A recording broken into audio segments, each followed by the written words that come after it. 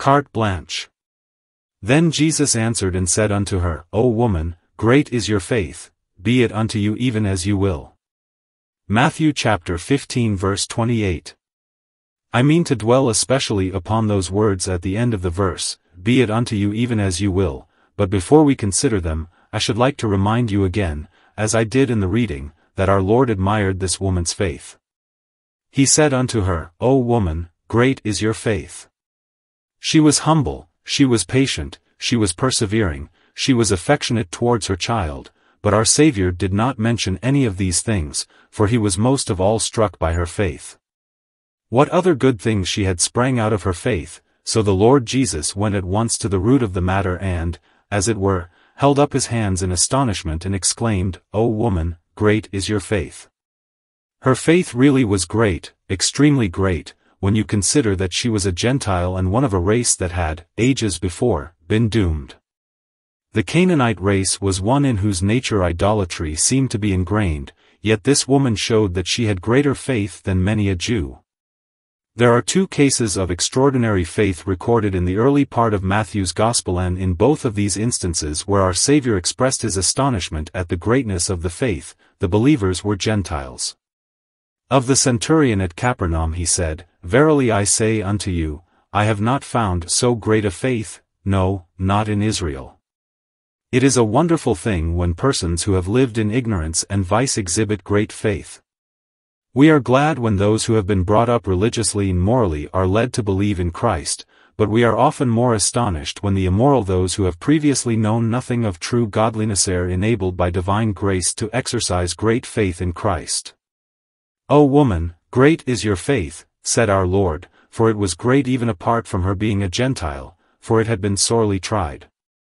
Trials of faith from disciples are often very severe, but the disciples had put her aside and even besought their Lord to send her away. But trials of faith from the Master, himself, are still more severe. To have Christ's deaf ear and dumb lips, this was a trial, indeed, and worse than that, to have rough words from such a loving and tender teacher as he was, and even to be called a dog by the great shepherd of Israel, and to be told that it was not right to give her the children's bread. These were heavy tests of her confidence. But she had such faith that she bore up under all and still pressed her suit with the Son of David, the Lord of mercy. We cannot but feel that Christ did her justice when he said, O woman, great is your faith.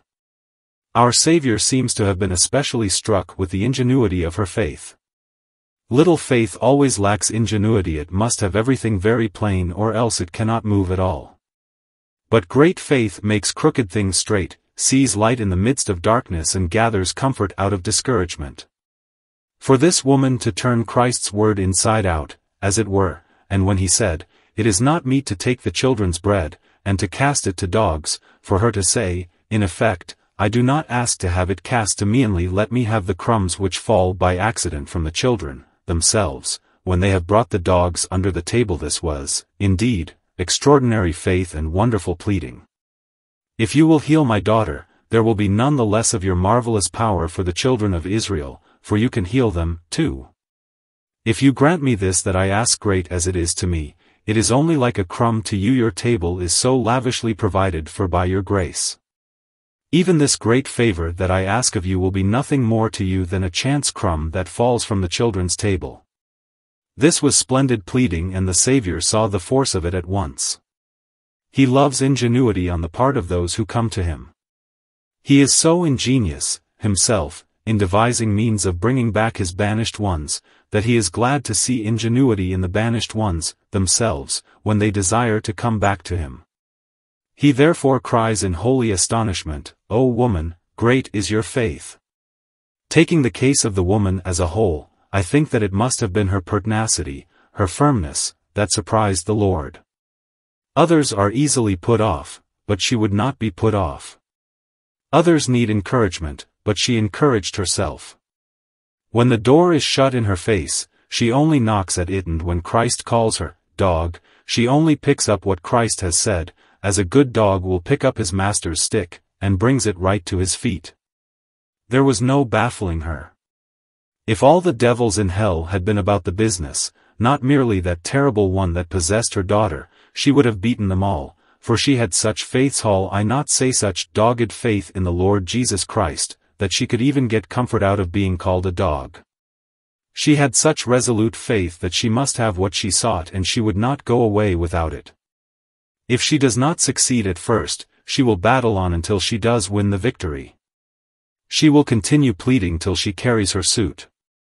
Our Lord was not only, to speak after the manner of men, astonished at her faith, but, with reverence we may say that he was conquered by it. He yielded to her faith and he yielded unconditionally. He gave her much more than she asked, for she had not asked that her daughter might be healed the same hour. She had hardly got as far as the asking at all and, as to mentioning the details, she had only pleaded with him in general. But Christ gave her definitely what he knew she wished for and gave it to her at once.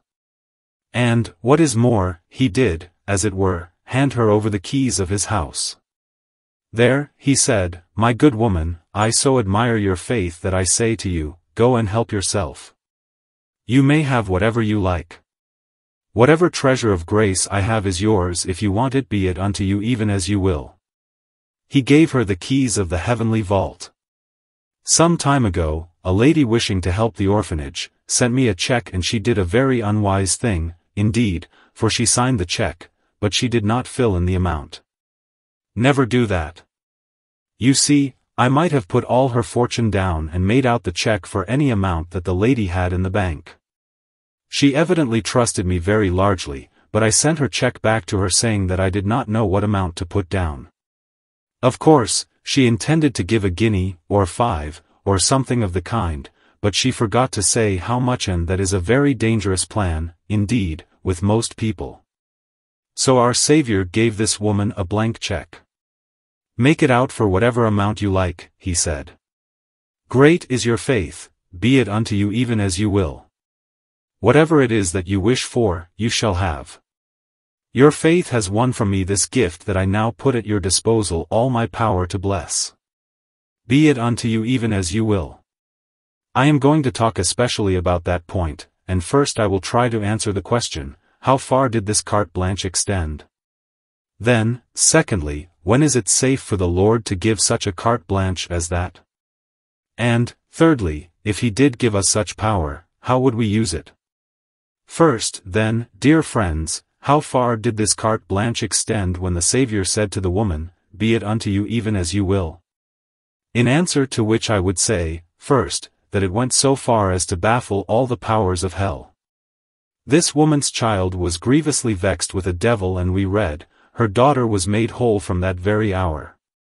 For this saying, "Go your way," said Christ, according to Mark's account, "the devil is gone out of your daughter."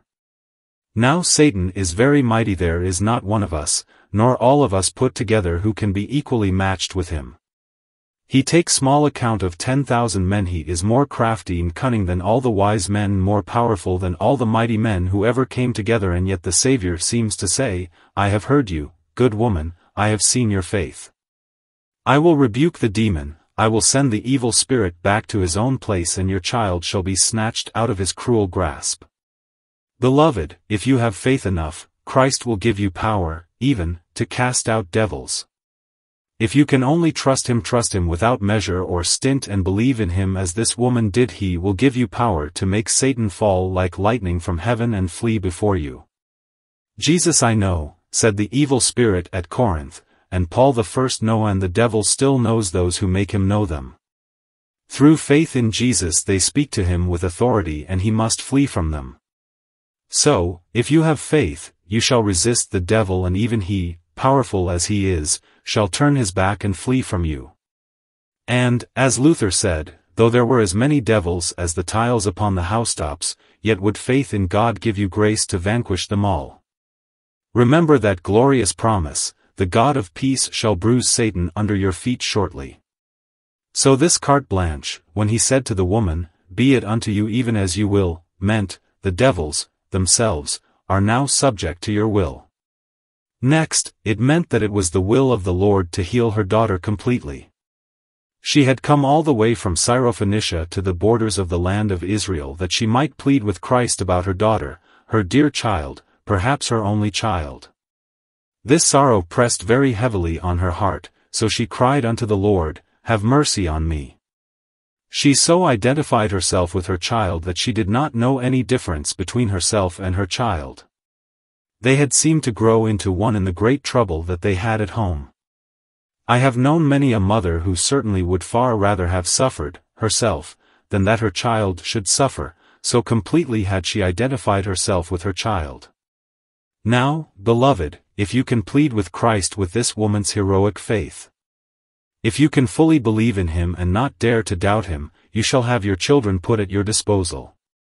He will deal graciously with them, with the girl for whom you are pleading, with the boy over whom your heart is aching. He will say to you, "Dear mother, O woman, great is your faith, be it unto you even as you will." The boy shall repent, the girl shall believe, the children shall come to Jesus' feet and become your comfort and joy through their early conversion to Christ. Is not this a great blessing? Yes, and the woman had such faith in Christ that this blank check further meant her to have this gift at once. Be it unto you even as you will, now, at once. So she willed at once, of course, that the devil should go out of her daughter, and out the devil had to go, for her will had become God's will, and Christ had infused into her will a mighty power which even Satan could not resist. Oh, if you have faith enough, you may get the blessing you desire even now. It may be that while sitting in this tabernacle, breathing a prayer for your child, God may bless your child before you get home. If you can but have faith enough, he has power enough, and if he deigns to say, "Be it unto you even as you will," I know that it will be your will, not that your girl may be converted when she becomes a woman, not that your boy may be saved when he becomes a man, but that the blessed miracle may be worked at once, even now. What parents want to let the devil have their children even for an hour? Oh Jesus, turn him out at once. Let us see our children, our children's children, our brothers and sisters and friends converted now, for while now is the accepted time with God, now is the time which every earnest Christian will prefer for the conversion of those for whom he prays. A splendid promise is this concerning great blessings to be had, and to be had at once. Be it unto you even as you will. I must go a little further and say that I think our Lord, when he said to the woman, "Be it unto you even as you will," permitted her to eat the children's bread. She had said before, "The little dogs eat of the crumbs which fall from their master's table," and then Jesus answered and said unto her, "O woman, great is your faith, be it unto you even as you will." I think this means that instead of having the privilege to go and roam like a dog under the table and eat only what she could pick up, she was made into a child and was permitted to sit at the table, and eat of all that the Lord had provided. Oh poor sinner, you came in here, tonight, feeling like a whipped dog, did you not? You said to yourself, "There will not be anything for me in the sermon." But by and by, as you heard of the great grace of Christ to this poor woman, you thought that there might be hope even for you. And now you begin to think that there is a possibility that even you may be blessed. Well, I venture to say to you that if you wish to eat the children's bread, you may. Be it unto you even as you will. Lord, we do not ask of you that we may be treated better than the rest of your family. If any of you pray to God to make a distinction and to give you more than he gives his other children, I do not think you are likely to get it. If you come to Christ as Mrs. Zebedee did and begin asking that James and John may sit, the one at his right hand, and the other at his left, you will not get what you ask. But if you say, "O Lord, you are my God. I love your people, let me fare as they do. I had rather be a doorkeeper in the house of my God than dwell in the tents of wickedness." I do not ask to be exempt from tribulation, for all the heirs of salvation have to endure it. I only ask that I may eat what your children eat. If they have bread, Lord, I will be happy to have bread. I ask for no dainties. If they drink water from the rock, Lord, let me have a draught of the same. I ask for nothing more. Jesus says, "Be it unto you even as you will." If you are content to sit at the table with my children, come along with you. If you sigh after their bread which came down from heaven, if you will take Scott and Lot with them, there is nothing to hinder you. Be it unto you even as you will. Surely, also, when the Savior spoke thus to the Syrophoenician woman, he meant to make reference to her first prayer. She cried unto him, saying, Have mercy on me, O Lord, you Son of David. Yes, he said, now be it unto you even as you will. I have mercy on you. If you have sinned, I forgive you. If you are hard of heart, I will soften your heart. If you have been an ignorant heathen, I will enlighten you and bring you to my feet. I will be to you the Son of David, and you shall be one of my own chosen people, and I will care for you, and protect you, and deliver you, as David did the many for whom he fought. O souls, if any of you are crying, Lord have mercy upon me, if you have faith in Christ, and he deserves to be trusted, for there is none like he. He deserves to be trusted without a single doubt, for he never failed anyone and he never lied to anyone. Therefore let no wicked mistrust come in to weaken your faith. If you can trust him, he says to you, be it unto you even as you will. Take mercy. Take mercy and more mercy, and yet more mercy. Come to the table of love and sit among the children of the Lord and feed on heavenly bread. Put up your prayer for your child, pleading the promise to the jailer, believe on the Lord Jesus Christ, and you shall be saved, and your house. Come to Christ with all the torment you have felt from the devil's possession of you, the horrible thoughts, the blasphemous insinuations, the desperate doubts, and hear the Savior say to you, be it unto you even as you will. The devil shall be made to depart from you. Your poor head shall lose the fever from the burning brow. Your heart shall beat at its even pace, and you shall be at peace again. The Lord shall rebuke your adversary. In this confidence, say unto the demon even now, rejoice not against me, O my enemy, when I fall, I shall arise. Oh, this is a grand, grand word from our Lord's lips. It is a wonderful check, signed by our Savior's own hand, and left blank for faith to fill up. We might have half thought that he would have said, O woman, your faith is too big for me to trust you with unlimited prayer. If you had only a little faith, I would go as far as your little faith would go and keep pace with you. But no, no. That is not Christ's method of acting. He says, O woman, great is your faith, and as you can trust me, I can trust you.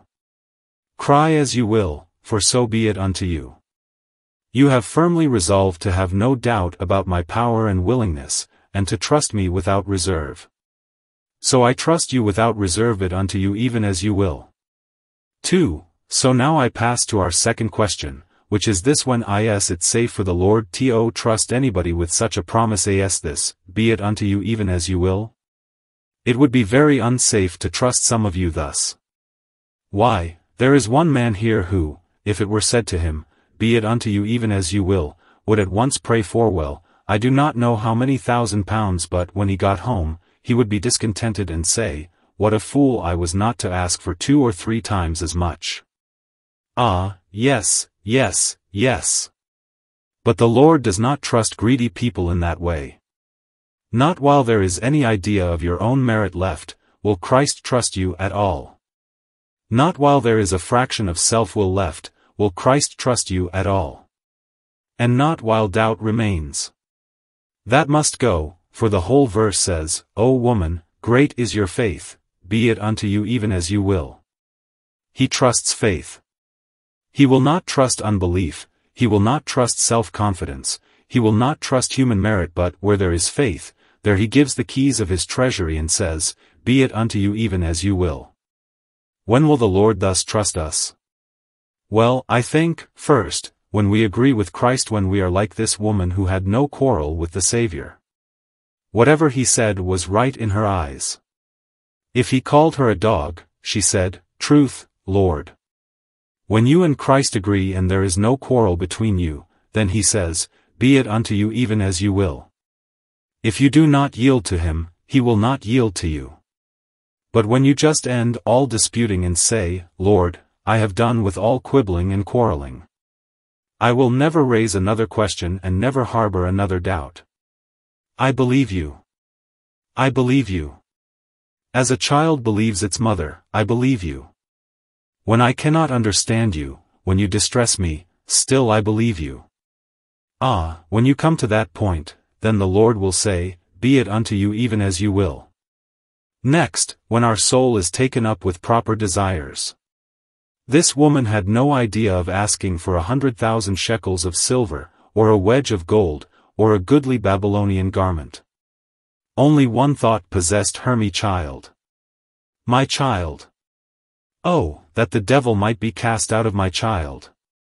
Now, says Christ, be it unto you even as you will. And when you have great desires for heavenly things, when your desires are such as God approves of, when you will what God wills, then you may will what you like. When it comes to this, that you have dropped your own desires of an inferior and groveling kind, and you are taken up with desires for necessary things, desires that come to you from Christ Himself. When you desire the bread, not from the devil's oven, but from Christ's table, when that is what you crave, then it shall be unto you even as you will. Next, it shall be to us even as we will when we see our Lord in His true office. This woman saw that Christ was a healer, and she appealed to Him as a healer. If you see Christ as prophet, priest and king, you may go and ask of Him as a prophet what a prophet is ordained to give, or as a priest what a priest is intended to bestow, or as a king what a king is set upon the throne to do. You may go to Christ as He really is, and if you see that He is ordained for this purpose and for that, then keep in tune with what He is ordained to be, and you may ask what you will, and it shall be done unto you. You must not try to take Christ away from His offices. Christ is not sent of God to make you a rich man, He is sent of God to make you a saved man. So you may go to Him as a Savior, for that is His office. You may go to Him as a priest, for it is His office to cleanse, to offer sacrifice, to make intercession. Take Christ as God sets Him forth, and then be it unto you even as you will. Next, it will be to us even as we will when we can believe about the distinct objective that is before us. This woman pleaded for her child. All her faith went out towards her child. I love the prayer that has in it faith concerning the thing for which it pleads. There are many Christian people who say they have faith about 20 things, but then the thing that they cannot believe about is the 21st. You must have a faith that can not only cover 21 things, but that can cover everything. We say, oh, I could believe if my trouble were like so-and-so. You could not believe at all unless you can believe about your present trouble, and you must believe about the objective for which you are praying, that it can be given you, that it will be given you in answer to your prayer, and then Jesus will say to you, be it unto you even as you will. Again, we can have whatever we like when our heart seeks only God's glory. When what we pray for is not for wealth, nor with a desire for our own honor, but when even what we want for ourselves is asked with the higher motive that God may be glorified in us by our obtaining such and such a gift, or being delivered from such and such a trial. When God's glory is your one aim, you may ask what you will, and it shall be given unto you. And above all, when we always keep to what I have already mentioned, when we only ask for the children's bread, then the Lord will give us what we crave. If you ask for what God gives His elect, for what Christ has bought for His redeemed. If you ask for what the Holy Spirit works in the minds of men converted by His power. If you ask for what God has promised. If you ask for what it is customary for God to bestow upon His waiting people, then, be it unto you even as you will. No wild fancy, no rhapsody, no whim that makes you wish for this or that, is worthy to come within the compass of my text. But that which the Lord waits to give you, that which He knows would be good for you, that which will be an honor to Him, and which will help you to honor Him, you may ask without any stammering or fear, and you shall have it, for He says to you, be it unto you even as you will. I do not know, but I think that I am speaking personally to somebody here in trouble, who has been long pleading and praying and has never got an answer yet. Be it unto you even as you will. Hannah, the woman of a sorrowful spirit, sits in this house, bowed down in soul and pouring out before the Lord her silent prayer. Let her take this message from the Lord's servant, or, better still, from the Lord Himself, be it unto you even as you will. But then I only dare to say it to one to whom I could also say, O woman, great is your faith. If you have not any faith, how are you to have it? Here is a soup kitchen opened for the poor, and they are told to bring their jugs, their mugs, their basins, anything they like. A woman comes and says, I have not a mug. Have you a basin? No. Well, you say to her, you can have the soup, but then, you see, she cannot carry it home without a basin, or a jug. So, here is the mercy of God, and many lack ither is a blessing rich and rare, and many cannot carry it home because they have no faith. But Christ could say to the Syrophoenician, O woman, great is your faith, be it unto you even as you will. 2. Now I finish by asking another question. Suppose this blank check to be given to us, how will it be used? Well, first, I should use it upon that thing about which I have been praying most. I will not say what it is. This woman had been praying most about her daughter, so, when the Savior said, be it unto you even as you will, she did not say a single word, but she just willed in her mind that the devil should be driven out of her daughter. Oh, that you might have faith enough to be able to will the right thing. If Christ leaves his own will in your hands and feels safe in doing so, will strongly. It is for God, you know, to give a fiat, but Christ here gives a fiat to the woman. As I read the text, he says to her, be it unto you, so let it be. Be it so, he says, as you will. Behold, the fiat of God goes forth to you, believer, to let it be even as you will it to be. Now, can you not will for the child for whom you have been praying? Do you not will for the congregation that lies on your heart? Do you not will for that friend with whom you have been speaking in order to try to bring him to Christ? Will for the distinct objective for which you have been praying, and then, may the will of the Lord be done, and may your will also be done, because it is an echo of the will of the Lord. Next, I think that if we had this said to each one of us, be it unto you even as you will, we should first will our own salvation. Pray, as we sang just now. With my burden I begin, Lord. Remove this load of sin. Let your blood, for sinners spilt. Let my conscience free from guilt. Lord, I come to you for rest. Take possession of my breast. There your blood-bought right maintain. And without a rival reign. Let each one of us pray, Lord, save me. Lord, make sure work of it. Save me from sin, save me from self, save me from everything that dishonors you. I was talking, the other day, with a man who was saying that he attended a ministry where he heard very little about holy living. He thought that he was a believer in Christ, though he was living in sin, and continued to live in sin. He knows, now, that he was no believer, or else he could not have lived in sin as he did. And now he prays to God, not for salvation while he is living in sin, but for salvation from sin. So, we will first ask of God our own full salvation, and we know that his answer will be it unto you even as you will. Have we not all a prayer, also, for our children, or our friends, or those who lie near to our hearts? Then let us pray on with great faith till we hear Christ say, be it unto you even as you will. And then let us go home and expect to see the work of divine grace begun in our children. Watch for it, O parent, and carefully nurture it as soon as you see the first beginnings of it. About this matter, also, Jesus says, be it unto you even as you will. I think that if I were asked to pray, now, for something very special, and that I might have whatever I asked, my prayer would be, Lord, make me grow in divine grace. Give me more faith. If I have great faith, give me more. If I have much love to you, give me more love to you.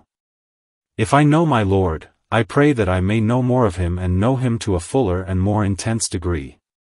My prayer shall be nearer, my God, to you. Nearer to you. Let that be the prayer of each one of you to whom it is left to fill up this blank check. Then there is another prayer that I am sure I would remember, if nobody else here did, and that would be concerning Christ's kingdom. If it is to be unto me as I will, then I will it that God's truth should be preached everywhere, and that false doctrines should be made to fly like chaff before the wind.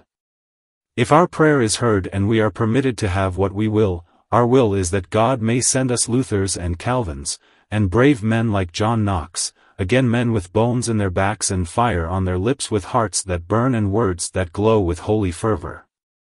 We need them so badly. The Lord have mercy upon the Free Church of Scotland and give her back faithful covenanting men and women. The Lord have mercy upon our own poor denomination and give us those who love the truth of God and dare to stand up for it, come what may. Oh, for such a prayer as that. Lord, revive your church. Lord, lift up a banner because of your truth. Lord, put your adversaries to the rout. Fight for yourself, O Jesus, fight. The travail of your soul regain. Oh, to hear in our hearts this gracious word from the King, himself, as we plead with him concerning his kingdom, be it unto you even as you will. By and by you and I shall lie sick and ill. And they will say, his days are numbered. Then, if the Lord shall visit us in answer to our prayers and whisper to us, be it unto you even as you will, oh then the promise will read in a very different sense from what I can read it now. Then will the poor tent begin to be taken down well, it never was worth much. Fearfully and wonderfully made is this mortal frame, but it is capable of bringing us great pain and much sorrow and, also, of deadening our devotion and hampering us in our work for God. The spirit is willing, but the flesh is weak. Ah, well, says the Lord, you shall be rid of your flesh one day. It shall be unto you even as you will. You have sung, sometimes. Father, I long, I faint to see the place of your abode. Leave your earthly courts and flee up to your seat, my God. Be it unto you even as you will. A dear sister who was buried today said, when they told her that she could not live another day, does it not seem wonderful? Is it not a grand thing to know that I am going to see the Lord Jesus Christ today? And she lay on her bed saying this to all who came, it seems too good to be true that I should be so near that for which I have longed these many years. I am going, today, to see the King in his beauty. Ah, thank God, we, too, shall come to that last day of our earthly life. Unless the Lord descends quickly, we, too, shall come to our dying bed and then we shall hear our Savior say, be it unto you even as you will, and oh, we shall will to see his face and to be forever with the Lord, and to praise him with infinite rapture forever and ever. Blessed be his name.